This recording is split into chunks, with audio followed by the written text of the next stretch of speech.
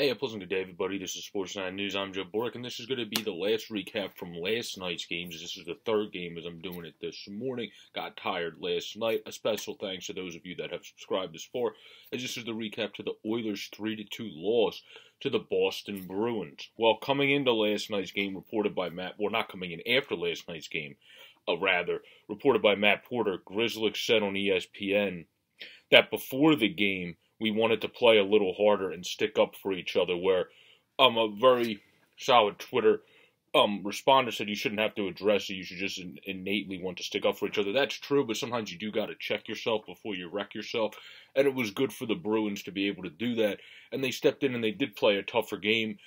This game, they obviously trapped for the first goal. They trapped the Edmonton Oilers, which was a key factor for me because the Oilers did do good on the power play in this game. Dre scored back-to-back goals, which was at one time the second he got from McDavid for the one-timer, which he also did on the first, that he was able to wire home to tie the game up. And then on the first, he was able to get it from McDavid with Tyson Barrie with the primary assist and then wire it home. Leon Draisaitl was. But in the first period, I think the momentum driving towards the Bruins is starting to push it, where the Oilers actually played a solid possession game in the first. They just weren't able to get anything done.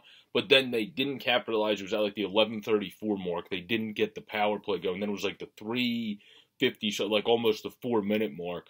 There they let Marchand score, and Bergeron traps them at the line, chips it in front to Marchand, and Marchand just waits out Koskinen, does almost a Dasukian thing, and then gets it past or not Koskinen, waits out Skinner, and then gets it past Stuart Skinner. And then when it comes to Jake DeBrusk, DeBrusk was able to get open on a very nice play, very nice stick checking by the Boston Bruins. So they did play a lot more peskier in this game, where they did stand up for each other. You saw that throughout the game. But they also played more like we've seen the Bruins play in past years, where they've been calling for that a little bit more. Cassidy, Grzelcyk, others, who, by the way, we'll get to in a minute, and Matty Grzelcyk as well for being a player of the game.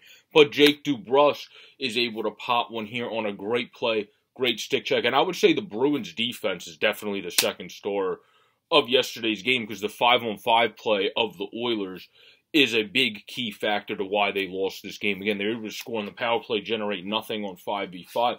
And then even also, like I said, the first period, the deciding factor, what's the worst way to turn the momentum against you and the best way to turn the momentum for you, or one of the best ways as an opposing team? Well, that is to score a shorthanded goal on the road, and they did that for their first goal, pot the second goal as well to add salt to the wound. And then you have Edmonton battle back. Dre gets the one from Barrie and McDavid, and then McDavid has the primary assist on the second one, with those guys flipping, Tyson Barrie getting the secondary assist. But then later in the game, Grzelcyk, who talked about, basically this guy is a leader in the locker room. He talked about being a guy that was one of the people there to hold the guys accountable, to step up and play a tougher game. And they did that this evening, and he was the guy where Linus Ullmark also played a solid game, 43 shots on goal for the Oilers, played again at the beginning of the game, especially a very solid possession game. They just couldn't generate the offense on 5v5, where it was only power play generated offense, and then the power play kicked their butt in the first period when they started giving the Bruins a little bit of momentum, and you saw them churning a little bit after that power play. They killed off from like the 11:34 mark into the 9-minute mark, and then you had at the end, Bergeron get it up to Marchand, and then Marchand scored on the penalty kill. But then you have Grzelcyk blast it past Stuart Skinner on an assist by Smith, and then Hall's second assist of the game. So I would say third star of the game, player-wise, is Taylor Hall. Second star is going to definitely be, I would have to give that, just because of the effort he showed to battle them back, that would be to the loser, Leon Draisaitl. And then the first star would go to the game winner, Matty Grzelcyk. But one of the stars and key factors of this game was the Bruin just stick checking and ability to just piss off and be pesky on not just 5-on-5 play, but on the PK as well, because that's how they, of course, got their first goal, where Bergeron was able to chip it up to Marchand. Marchand was out to the races, does the Dasukian, the Crosby-esque, whatever you want to say, holds it, and then goes to the backhand and scores. So everybody have a great, safe, and pleasant day. This has been a reaction to the Boston Bruins and Edmonton Oilers game from last night.